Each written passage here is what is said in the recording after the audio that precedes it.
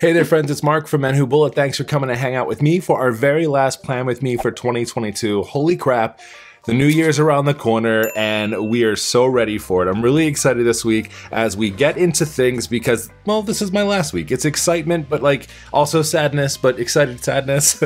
Starting next week, we're going to start planning inside of our Edition 2 bullet journal. This is what I'm kicking off 2023 with, and also a new addition to the planner setup is going to be this yearly task planner from Appointed. I did a survey recently where I asked a lot of you things you were interested in, and an overwhelming amount of people said, Mark, we want to know more about how you bullet journal at work. So moving forward with our plan with me's, we're going to start focusing a little bit more on that. We'll be reflecting on the previous week. We'll be taking things with us into this upcoming week and just really planning a very different way in 2023. And I'm very excited about that. For this week, everything's slowed down. So I'm just going to kind of do a real laid back, and we're not going to do a twist. We're just going to do everything at once today. We're going to be creating a real quick header here each day of the week, Monday through Friday. We'll have a big open space over here for our tasks, and then really just all of this opened up for notes, and we'll be splitting this up a little bit. I took a little trip to Staples, really just to get tape, and then I ended up with some other stuff. So first thing I got was these really cool, like, noted by Post-it. I didn't know that these things existed, but now they are a part of my collection.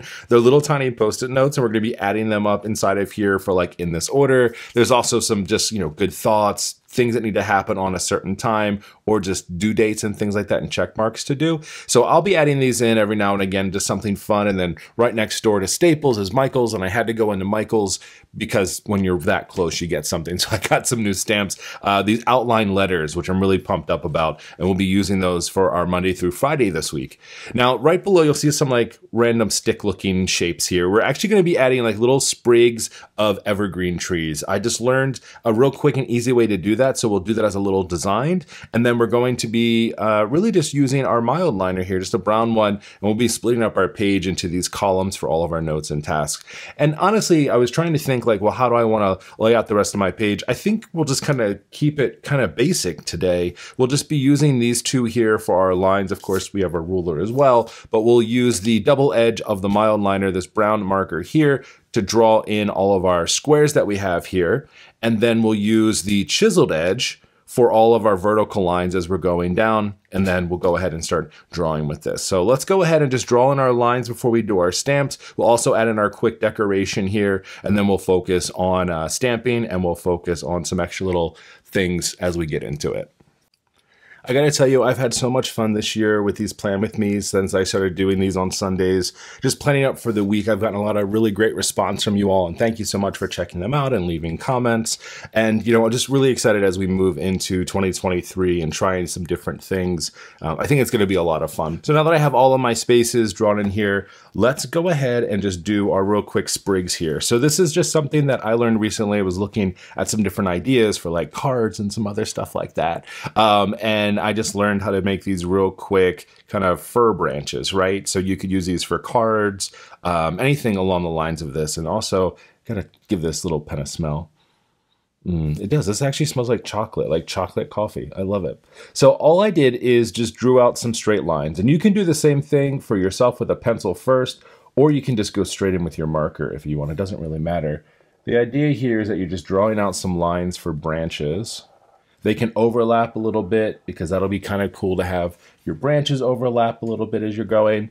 So you're just going to draw those lines, and then all we're going to do is we're just going to draw some of these diagonal lines up and out. What I love about this style or doing these is that depending on the size pen that you're using, these can be really thick lines. These can be real thin and dainty. These tend to look a little thin and dainty, but you can make them as full as you want, as sparse as you want. I just really like the way that it looked, and I thought, you know what? We're wrapping up the end of our year here, so let's go ahead and just finish it out with a little extra fun decoration, something just a little extra fun this year, okay? So that's how easy that is. Like, you didn't have to really do anything. Just draw some straight lines, and some diagonals, and now you have that. What's cool is that if you want to go a little bit further with this and add in some like little berries, you totally can.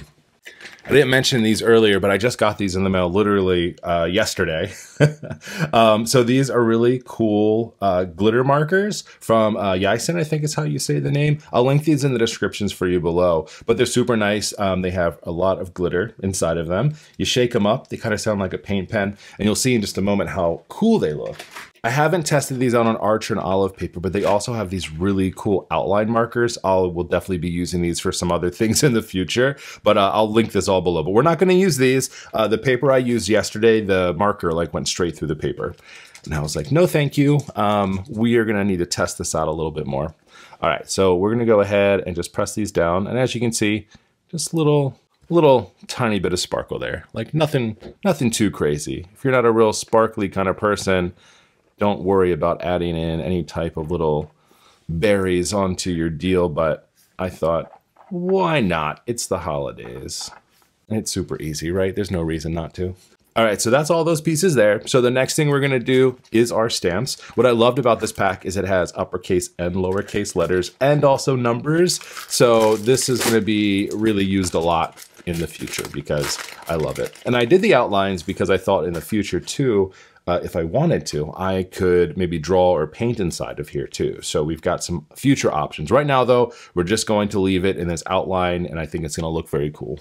So for this next part, you're gonna need an acrylic block. So anytime you are using any of these cling stickers like this or anything that's not on a block already, you need to have this acrylic block for it to stick to. And that way you can take it on and off if you need to. And then also you're gonna need some type of an ink pad, stamp, whatever you wanna use. Any color is gonna be great. I'm just using the VersaFine. I'm just a big fan of it. Y'all know that I'm a sucker for VersaFine.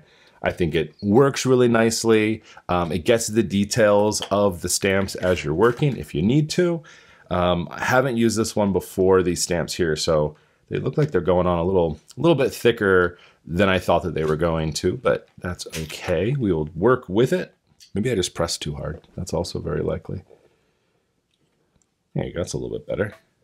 We're just going to be doing the main days of the week. I'm not gonna be tracking weekends this weekend because I'll tell you, after this week, I'm on a little bit of a vacation from work, and it'll be a perfect little time for me to like kind of recharge and get ready for 2023 and my new journal.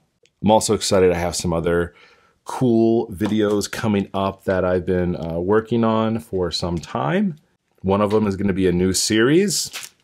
If you are a fan of like cool bullet journalists and you've always thought to yourself, I wish I could figure out how to do that for myself, then you are absolutely going to love my new series that's coming up. I cannot wait.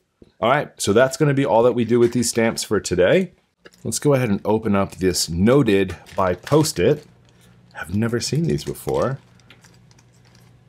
But we've got some really cool little deals in this order. These are like little mini, look at that, little mini Post-its.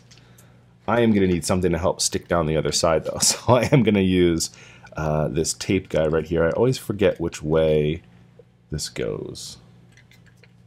Okay, I'm just gonna go ahead and stick this up in, maybe like right over here, line it up a little bit. This will be my priority sheet. And then I'll just stick these on my desk. These are cool. These could be used. I'll probably use them in my other planner, honestly. Like they're right there. They stick in nice and easy. Can't beat that. All right, and then the last thing that I said I was gonna do was going to create some vertical lines here. So I'm gonna start using the chiseled edge of this. One thing that I learned, this is probably my favorite tip of all time, is that when you are using mild liners, if you're using a ruler along with it, you know, if you have that flat edge, sometimes you'll get a smear. If your ruler has a little bit of an edge here, all you gotta do is flip it over, and what's cool is that when you lift up your ruler from here, the marker doesn't get caught onto your ruler. So you don't have any extra ink there. So when you move it over, like I just did, you don't get any ink smears. So this has been a really cool thing that I've learned actually from the community. I think we called it the Pippa ruler protocol, I think. So when I used to do my lives over on Instagram, she joined us one time and we were talking about it, and she was like, here's what I do. And the whole entire room was like, what? Okay. Love that. Great idea. All right. And just because this looks weird right here, I'm just gonna draw just a quick line down the margin here.